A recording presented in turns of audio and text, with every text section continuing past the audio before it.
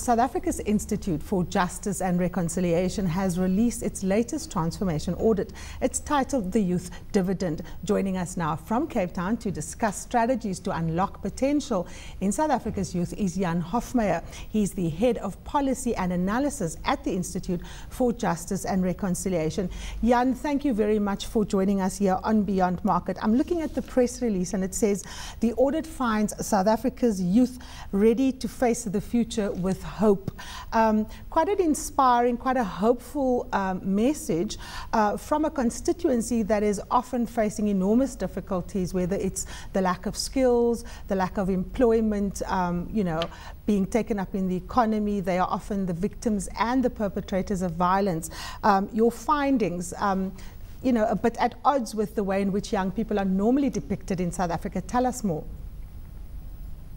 That's true, Karima. I think when we speak about young people in South Africa, the discourse is normally framed as one of being a volatile part of our demography. And when we also look at this year's audit, there are some worrying statistics, but maybe just to provide some context with regard to the focus of this year's transformation audit. Last year's census has shown that about 2/3 of South Africans are younger than 35.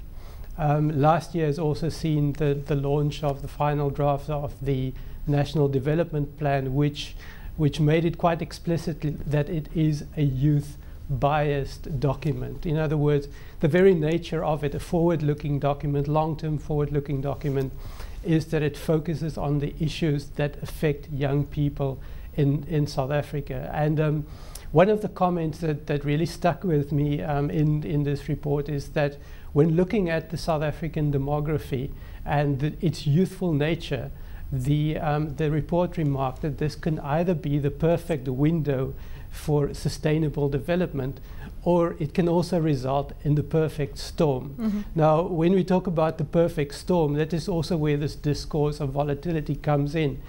And when one looks at the statistics, one sees that about 71% of the unemployed in South Africa is younger than the age of 35. About 43% of children find themselves in the poorest quintile, in other words, the poorest 20% of our population. So statistics like these may stem as negative, but I think statistics also have their own limitations, and one of those is that they don't necessarily always measure sentiment and emotion, things like hope and trust in the future. And I think these are important commodities that are maybe intangible, that one cannot always see, but they do play a very important role in terms of the momentum that a country has in moving forward. And Jan, when one sees that about 2/3 of our population is young, this is something that we should nurture and something that we should treasure. Yes. Now, the sentiment of young people being positive, or a finding of them being positive and hopeful for the future, comes from a series of national focus groups that we've done about a year and a half ago.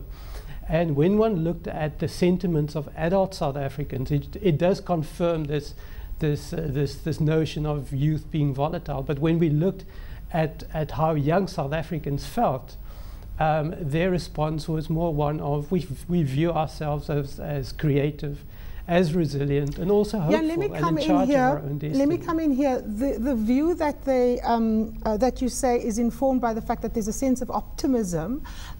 What is driving that optimism, given the fact that the stats look so bad?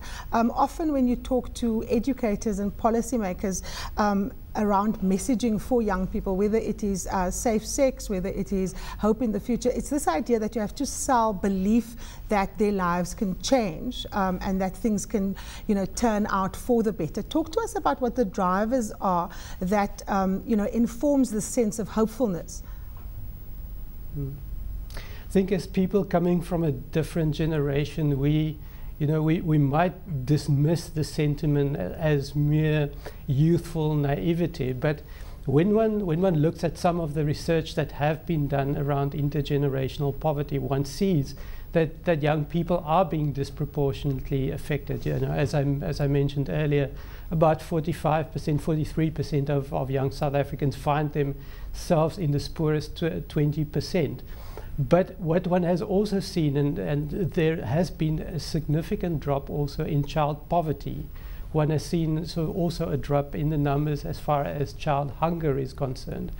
And another thing that we also cannot sort of dismiss is the fact that young people have had increased access to certain sort of basic services, like access to sanitation, decent housing, I want to come electricity, in here. clean water, and I want to come in here. The access to services, albeit patchy or uneven, the fact that there has been some improvement in the quality of life of young people is often not properly understood when people unpack South Africa's political prospects.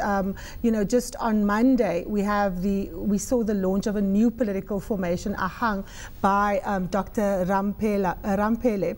And what was interesting there is that she was speaking about a broken promise that the rulers of South Africa has not made well on their promise to deliver a better life. We've seen a recent study that young people don't know who Dr. Ramphele is. Her message, or a message like that from a new party, will it resonate with these young people, given the fact that they in fact make up the bulk of the voters, the majority of whom are going to be first-time voters? I think what one can say thus far about the political platform is that Dr. Ramphele has articulated the things that she feels needs to be fixed in the country, but we have not really seen policies yet that young people can respond to. So I think the jury is still out. But what she did do is she made this plea on behalf of young people, and also offered herself as a generational bridge. Now I think we still have to wait and see to what extent her party can capture the imagination of young South Africans, and becoming known in the public eye would be one of her challenges.